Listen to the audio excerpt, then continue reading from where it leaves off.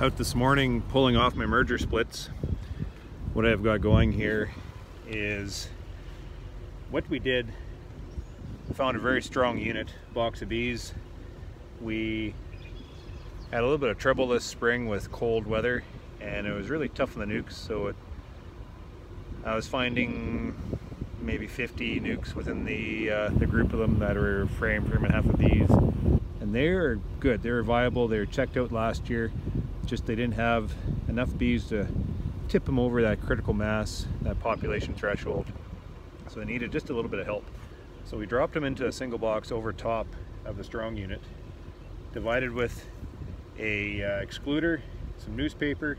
The two units merged, and then by doing that it boosted the top box here, gave the queen a little more bees. She established, she's got like 3 or 4 frames of brood going on in here, and we've been able to pull some of that surplus strength from the bottom box to the top, in a sense taking the split from this box. It's worked very well. Out of the 50, or I forget how many, I don't even know, but Carrie's gone around last week just to check them, and we lost 2, I think it was. So it goes.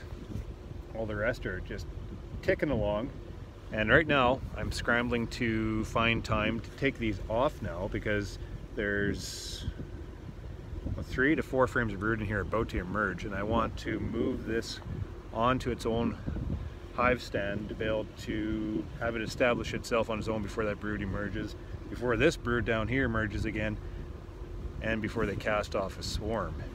So we have to be we have to watch how this all works. 2 queen colonies can just explode on you, and we're just at that line where there's a bunch of brood about to emerge, so we have to take this off, give this one more space, and give this one more space, right? So I'm going around.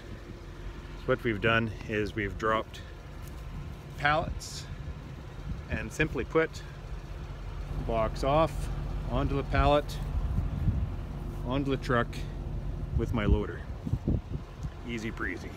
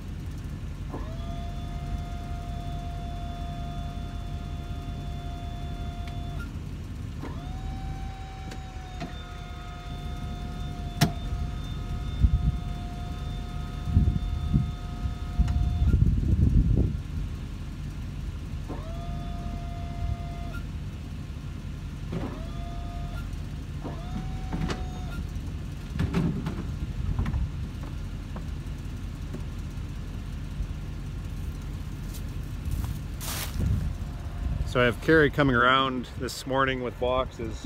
Once she gets to work, she'll load the truck up and follow me with honey boxes. We're putting a second on now just to be able to allow all this brood emergence someplace to go until we can get back to them to further slim them down. We're not exactly sure, like we're going through pretty quick, like I was describing in the video yesterday on the membership side. Things are happening pretty fast and we don't have a lot of time, so we're employing methods here to be able to take this split with very little work and just kind of getting things done, and then we can spend a little more time later to sort things out. So the main focus right now is just to employ strategies to be able to get the work done and keep them from hanging in the trees. So we're keeping this excluder on to keep that queen down there, and we're adding a second box. This is our honey box. So what we're going to do is, when the queen cells start to become ready, we're going to come back here into these units and just simply pull up.